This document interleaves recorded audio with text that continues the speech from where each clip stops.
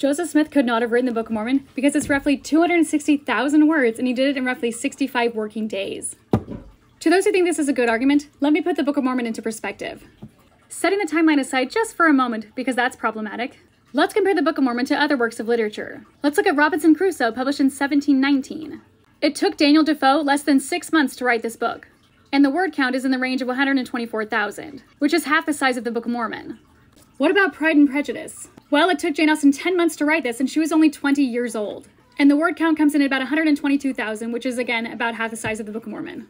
What about Wuthering Heights? Emily wrote this book in 9 months. She was 27 years old, and the word count comes in at about 108,000. A Tale of Two Cities? It took Charles Dickens 8 months to write this book. And the word count is somewhere between 140 and 150,000. The Strange Case of Dr. Jekyll and Mr. Hyde? It took Robert Louis Stevenson 6 weeks to write this book, and the word count comes at about 28,000. Frankenstein by Mary Shelley was started and completed in the same year. She was only 18 years old, and the word count comes at about 75,000.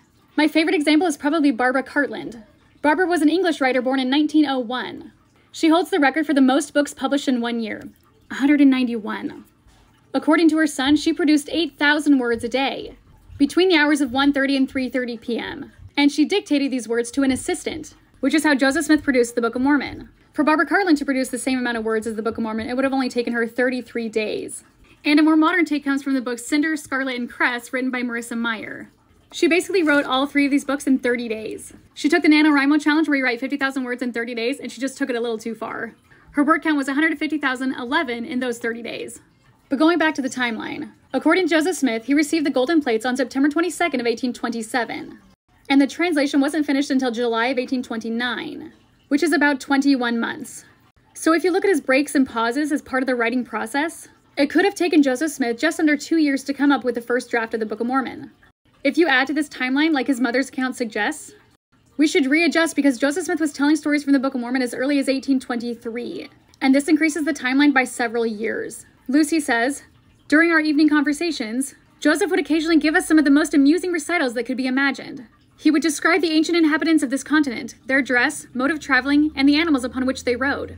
Their cities, their buildings with every particular, their mode of warfare, also their religious worship. This he would do with as much ease, seemingly, as if he had spent his whole life among them. She also said, he charged us not to mention out of the family that which he was about to say, as the world was so wicked that when they came to a knowledge of these things, they would try to take our lives. The church likes to push that Joseph Smith translated the book between 60 and 90 days. Joseph Smith said he had the plates for as many as 21 months, and he was telling stories from the Book of Mormon for roughly 5.5 years. So no, I don't think it would be that hard to believe that a 24-year-old Joseph Smith could have written the Book of Mormon.